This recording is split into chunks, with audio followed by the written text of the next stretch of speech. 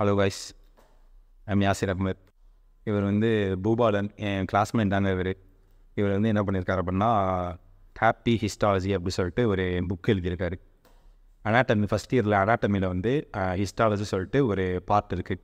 எப்படி சொல்கிறதுனா, Appar Lim lower Lim அப்படிங்கிற மாதிரி ஹிஸ்டாலஜி சொல்லிட்டு அது ஒரு தனி டாபிக் மாதிரி இருக்குது. அது வந்து ஒரு ட்ரையான ஒரு டாப்பிக்கு, யாருமே படிக்கிறதுக்கு அவ்வளோக்கா விரும்ப மாட்டாங்க. கொஞ்சம் கடுப்பாக இருக்கும்னு வச்சுக்கோங்க படிக்கிறதுக்கே. அதை வந்து அதே தான் இவரும் ஃபீல் பண்ணிட்டு சரி, இதை வந்து நம்ம அவ்வளோ ட்ரையாக இருக்குது, நம்ம ஸ்டூடெண்ட்ஸுக்கு வந்து கொஞ்சம் ஈஸியாக நல்லா புரிகிற மாதிரி கொஞ்சம் என்ஜாய் பண்ணி படிக்கிற மாதிரி கொடுக்கணும் ஸ்டூடெண்ட்ஸுக்கு அப்படி சொல்லிட்டு ஒரு ஐடியா வந்துருக்கு. அதனால் ஹாப்பி ஹிஸ்டாலஜி அப்படி சொல்லிட்டு ஒரு புக் எழுதி பப்ளிஷும் பண்ணிட்டாரு. நீங்கள் ஜூனியர்ஸ் நீங்கள் பார்த்துக்கிட்டு இருக்கீங்க அப்படின்னா 2024 பேட்ச் பார்க்குறீங்கன்னா நீங்கள் வரும்போது அது வந்து ஸ்டோர்ஸ்லாம் அவைலபிளாக இருக்கும். எல்லா காலேஜ்லேயுமே அவைலபிளாக இருக்குது தானே? எல்லா காலேஜுமே அவைலபிளாக இருக்கும். அமேசானில் வேறு விட்டுருக்காரு. நீங்கள் அதை வாங்கி டிஸ்கிரிப்ஷன் போகும். ஆமாம், அதை நீங்கள் வாங்கி படிக்கிறதா படிச்சுக்கலாம்.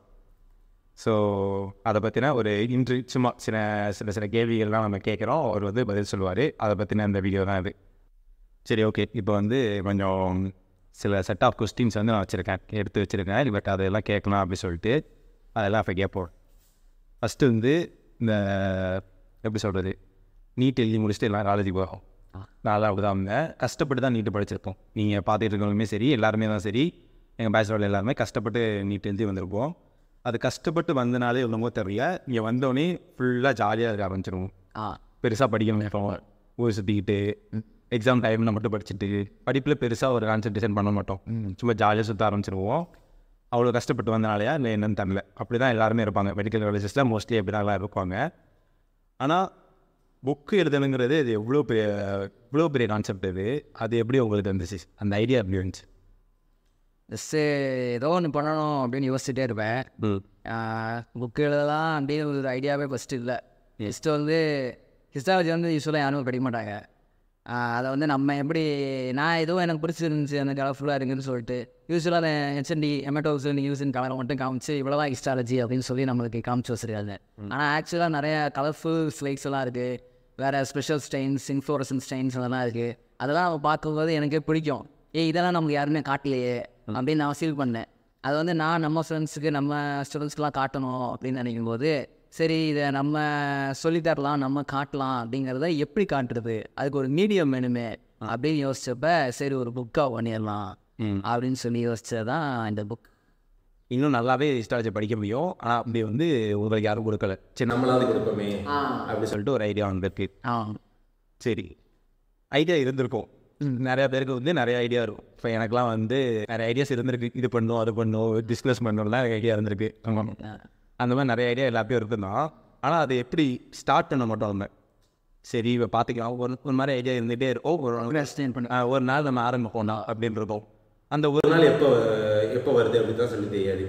அந்த ஒரு நாள் உங்களுக்கு எப்படி இருந்துச்சு, எந்த அடிக்க அதை ஸ்டார்ட் பண்ணுவோம் அப்படின்னு சொல்லி எனக்கு ஆரம்பிச்சுங்க? நான் சும்மா வரைய ஆரம்பித்தேன். ஹிஸ்டாலஜிக்கு வந்து அது பெரிய டயக்ராம் வந்துட்டு வரைய ஆரம்பித்தேன். ஒரு பெரிய ஸ்லைடை எடுத்து சும்மா நானாக வரைஞ்சிக்கிட்டு இருந்தேன். என் ஃப்ரெண்டாக அப்படி வரைஞ்சிட்டு அதை அப்படியே விட்டுட்டோம்னா அது வரைஞ்சது ரெஸ்ட் ஆகிடும். அதான் காட்டினா தான் அதை வந்து அங்கீகாரம் கிடைக்கும். அந்த மாதிரி ஒரு தோணுச்சு. அது போய் நான் ஹெச்ஓடி மேம்கிட்ட காமிச்சேன்.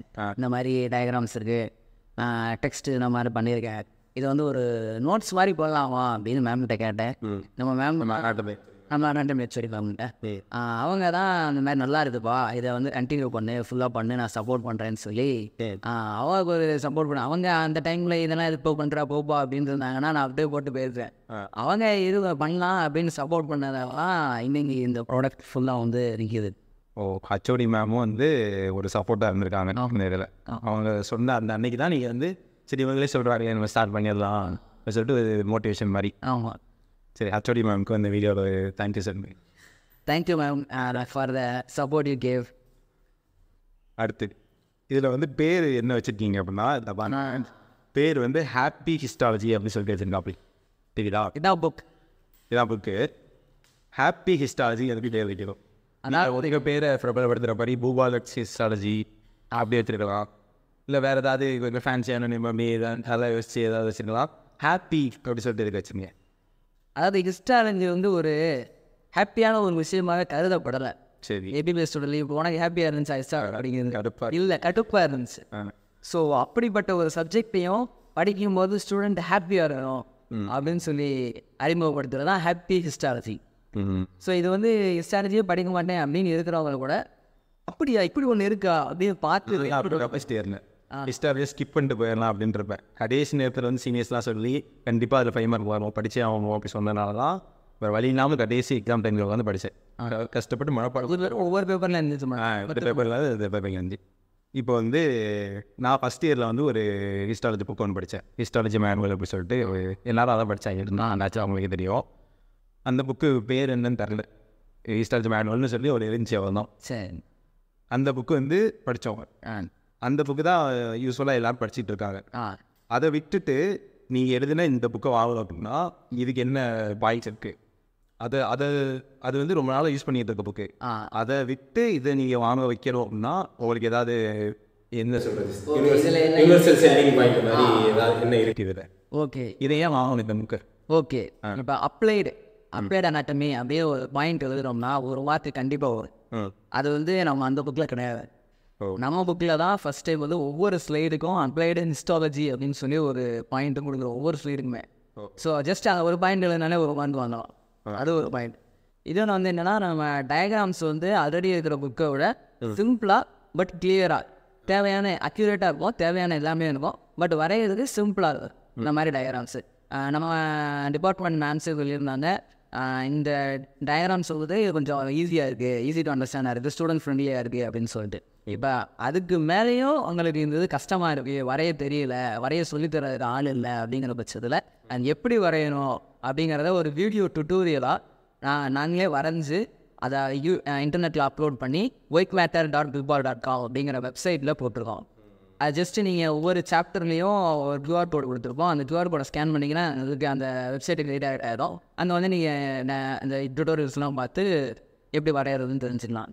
இப்போ அதுபோக இப்போ நம்ம ஸ்லைட்ஸ் எல்லாம் பார்க்கணும் இல்லையா, இப்போ மைக்ரோஸ்கோப் வேணும், அதுக்கு வந்து ப்ராப்பராக ஸ்பெசிமென் எடுத்து ஸ்டெயின் பண்ணி வச்சுருக்கணும். நமக்கு லேபுக்கு போனோன்னா பார்க்க முடியும் அந்த மாதிரி இருக்கும்.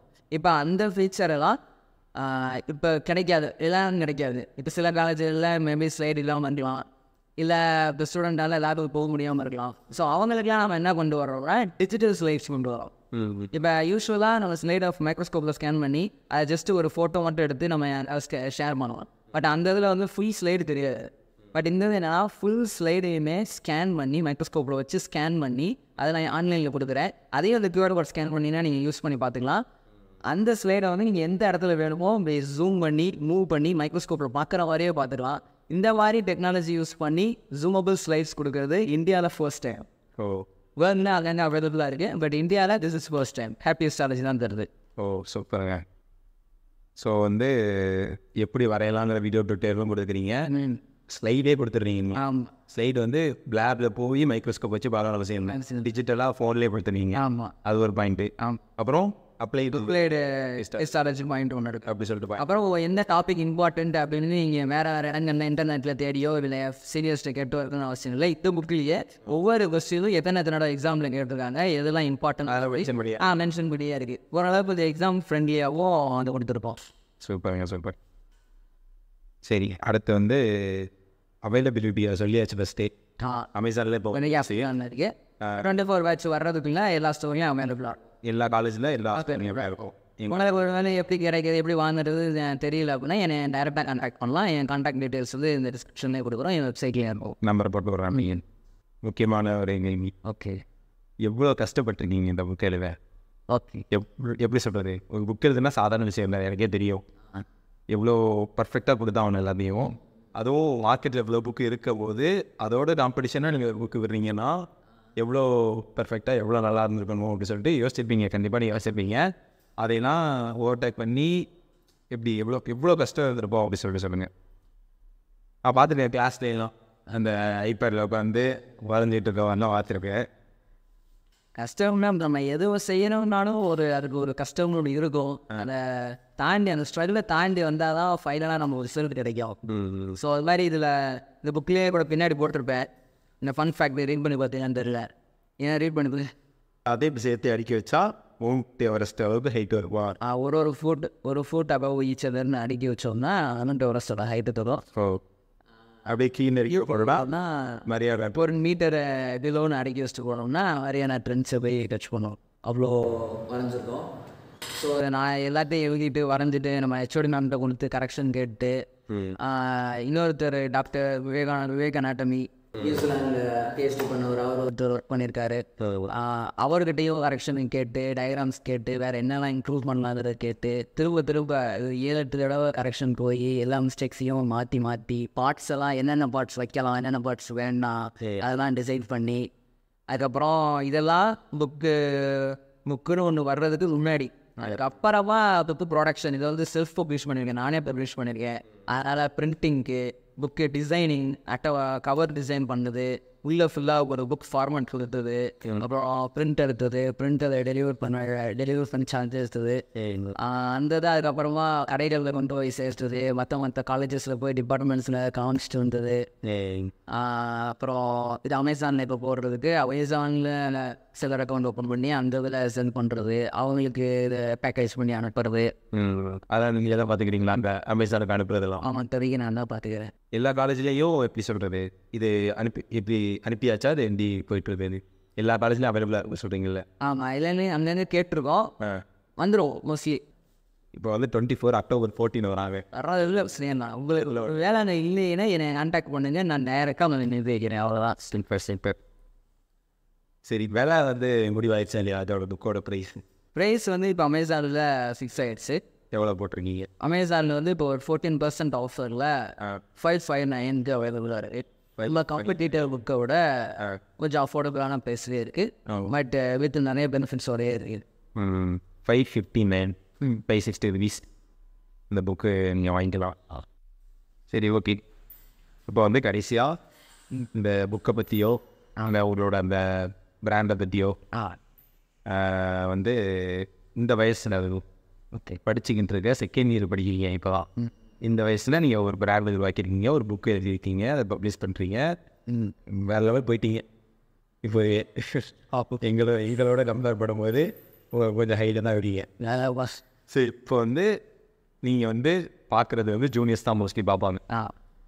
நீட் படிக்கிறவங்க, காலேஜ் சேர போகிறவங்க, அவங்களுக்கு ஏதாவது சொல்ல விரும்புகிறீங்கன்னா சொல்லுங்கள். ஓகே, இப்போ ஒயிட் மேட்டர் அப்படின்னு சொல்லி ஒரு ஆப் அண்டர் டெவலப்மெண்ட்டில் இருக்குது.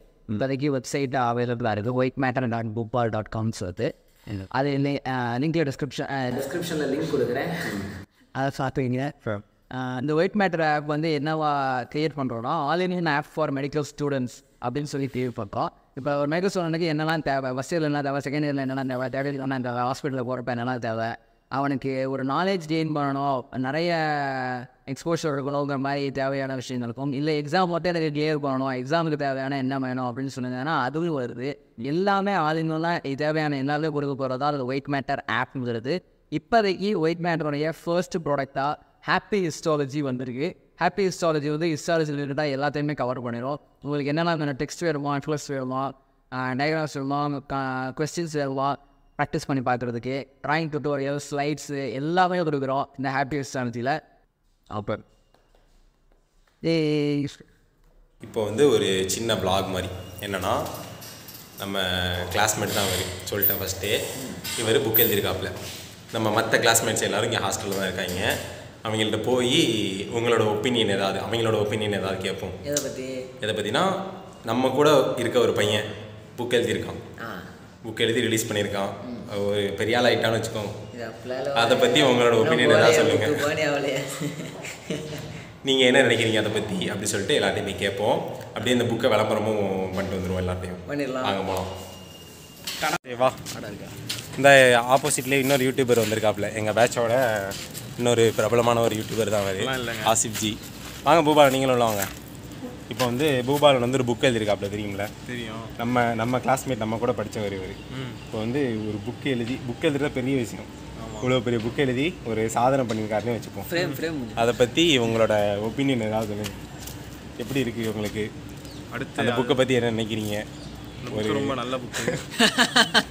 சரி, நல்லா இருக்கு. பார்த்தேன், புக்கை வாங்கி பார்த்தேன். பூபாலனே தன் கையால் வரைந்த ஒரு ஹிஸ்டாலஜி ஃபுல்லாக.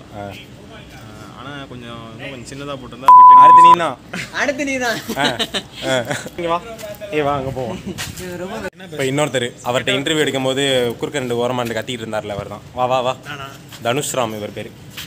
உங்களோட ஒப்பீனியன் சொல்லுங்க. ஒப்பீனியன் என்னன்னா, அது ஒரு நல்ல புக்கு. நல்ல புக்கு. நல்ல புக்குன்னு தான் எல்லாரும் சொல்கிறாங்க. வேற இவர் டைசன் பூபாலன் புக்கை பற்றி உங்களோட ஒப்பீனியன் ஃபஸ்ட்டு நான் சொல்லிக்கிறேன். சொல்லுங்கள். இந்த புக்கு வந்து உண்மையிலே நல்ல புக்கு தான். நிறைய எக்ஸ்பிளனேட்டரி கோட்ஸ் படித்து பார்த்தீங்களா? படித்து பார்த்துருக்கேன். ஒரு டயக்ராமுக்கும் அதுக்கான பாயிண்ட்ஸ் மட்டும் கரெக்டாக இருக்குது. அதோட வந்து ஒரு QR கோட் கொடுத்துருக்கான். அது ஸ்கேன் பண்ணால் ஜூமபிள் பிக்ஸ் இருக்கும். சரி, அது வந்து உண்மையிலே ரொம்ப யூஸ்ஃபுல்லாக இருக்கும். அதோட அது ப்ரொஃபஸர்ஸ் லெக்சரர்ஸ்க்கு நல்லா யூஸ்ஃபுல்லாக இருக்கும். புக்கை பற்றி நீங்கள் சொல்ல வேணாம், இவரை பற்றி சொல்லுங்கள். இவர் வந்து ஒரு புக் எழுதியிருக்காப்புல. அவர் வந்து ஒரு பெரிய கோமாளிங்க, பூபாலன் பெரிய கோமாளிங்க. கை வலிக்குது. இப்போது பார்த்தீங்கன்னா, ஃபஸ்ட் இயரில் இருந்து இந்த வேலை போயிட்டுருக்கு. நாங்களுக்கு தெரியாது. செகண்ட் இயரில் தான் வந்து ஒரு செமினார் நடக்கும்போது இப்படி சொன்னாப்புல, இந்த மாதிரி நாங்கள் புக் ரிலீஸ் பண்ண போகிறோம் அப்படின்னு. அதான் கேட்கும் போதே இப்படிலாம் பண்ணலாமா அப்படிங்கிற ஒரு ஐடியா வந்துச்சு. அப்புறம் தான் இப்படி ஒரு ஆள் அது ஒன்று இதெல்லாம் தெரியவே தெரியாது நமக்கு. நம்ம புக் எழுதி அதை பப்ளிஷ் பண்ணலாங்கிறதே இவர் மூலியமாக தான் நமக்கு தெரியும். These two are our juniors only. Tell something about book. Happy Histology. Nice book only. Don't go to class. Juniors don't from go to North posting. India. Your state. Work on his book past 6 months. Coming to the printed is very good. So sometimes Nice book only. sometimes we miss the print about that what they proper they are written in the book, but they accurately, so that cannot difficult in reading all the things. That's why main important is the diagram. So that is the histology diagram is very good. It is easily drawable. Okay, thank you. Do something for that. Hard working person, தூங்கவே மாட்டான். தூங்காம உட்காந்து book எழுதிட்டே இருப்பாப்லையா? Correction book எழுதுறது, அதை பற்றி தேடுறது. 2-3 book புதுசாக எழுதிட்டு இருக்கான். அப்படியா? ஆமாம், வந்துகிட்டு இருக்கு. அடுத்தடுத்து ஹிஸ்டோபேத்தாலஜி வருது. ஃபர்ஸ்ட் இயர் மட்டும் இல்லை, செகண்ட் இயர், தேர்ட் இயர்னு வரிசையாக அடுத்து இப்போ இருந்தேயும் படிக்கவே நம்மளாம் கஷ்டப்பட்டு இருக்க நேரத்தில் வேணா புக் எழுதுறான். எவ்வளோ அவர் கஷ்டப்பட்டுருப்பாரு, அதெல்லாம் நீங்கள் எதோ பார்த்துருக்கீங்களா? யூடியூப்ல வீடியோ போட போகிறேன். ஆமாம், இது ஒரு நல்ல கேள்வி. உள்ளே வாங்க, அங்கே போய் நின்றா கை வலிக்குது எனக்கு. இப்படி பிடிச்சிக்கிறேன். இந்த புக் எழுதுறதுக்காக சிங்கப்பூர் வரைக்கும் போயிட்டு வந்திருக்கான். அப்படியா? ஆமாம், சிங்கப்பூர்லாம் போயிட்டு வந்தியா? அந்த ஆன்லைனில் கொடுத்த ஸ்லைட்ஸ் எல்லாம் ஸ்கேன் பண்ணது சிங்கப்பூர் தான். ஓஹோ. ஸோ இப்போ வந்து சக்திவேல் பூபாலன் வந்து ஒரு புக் எழுதியிருக்காப்ல, தெரியுமா? தெரியும். ஹாப்பி ஹிஸ்டாலஜி அப்படின்னு சொல்லி ஃபஸ்ட் இயர் MBBS ஸ்டூடெண்ட்ஸுக்காக எழுதியிருக்காரு. அவர் வந்து அதுக்கு எவ்வளோ கஷ்டப்பட்டார், அவரோட பின் உழைப்புகளை பற்றி எதாவது சொல்லுங்கள். அவர் அதுக்கு எவ்வளோ கஷ்டப்பட்டிருப்பார் அப்படின்னா, அவரோட ஸ்டடீஸ்னு ஒன்று இருக்குது. எல்லாருக்குமே அவங்கவுங்க ஸ்டடீஸ்னு ஒன்று இருக்கும். அதை அவர் வந்து ஒரு 6-7 மந்த்ஸுக்கு வந்து அதை அவர் பார்க்காம ஃபஸ்ட் இயர் ஸ்டூடெண்ட்ஸுக்காக அவர் ரொம்ப கஷ்டப்பட்டு உழைச்சிருக்காரு. நானும் அதுக்கு வந்து ஒரு சின்ன ஒரு பங்கு ஆற்றியிருக்கேன். பெரிய பங்கு இல்லை, அது என்னன்னு நான் சொல்ல விரும்பலை. அதை நான் சக்ஸஸ் ஆனதுக்கப்புறம் சொல்கிறேன். அதுக்கு என்ன சொல்ற, அவரே வந்து எல்லாம் ஹேண்ட் ரிட்டன் டயக்ராம்ஸ் தான். நீங்கள் புக்கில் கூட பார்த்துருப்பீங்க. அது ஒவ்வொரு டயக்ராம் ஹேண்ட் ட்ரான். பேசும்போது ஸ்பெல்லிங் மிஸ்டேக்லாம் பண்ண முடியாது. பேசிக்கிட்டு இருக்கேன்ல, எவ்வளோ ஒவ்வொரு டயக்ராம்ஸ்க்கு எவ்வளோ டைம் ஆகும்னு சொல்லி உங்களுக்கே தெரியும். அதை ஒரு பொறுமையாக டைம் எடுத்து அவர் பண்ணியிருக்காரு. அதுக்கப்புறம் ஆல்ரெடி இருக்கிற மேனுவலை காட்டிலும் நிறையா அட்வான்ஸ்டு ஆப்ஷன்ஸ் QR கோட்லாம் வச்சுருக்காரு. எப்படி ஈஸியாக வரைகிறதுன்னு அதில் சொல்லியிருக்காரு.